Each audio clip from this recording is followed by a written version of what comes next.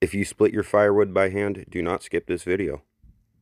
To save your back, simply fire up your trusty saw. You should have one anyway because you're cutting wood. And you're going to want to make nice straight lines across the wood. You only need to make them about 3-4 inches deep, unless it's rotten and you might want to take it all the way down to the bottom. Then you're gently going to tap it with your splitting maul until you get nice squared off pieces like this. Take these pieces up to your splitting block, and you'll find it is much easier to split these off into nice tiny little chunks of firewood. Thanks for watching. Make sure to like and subscribe.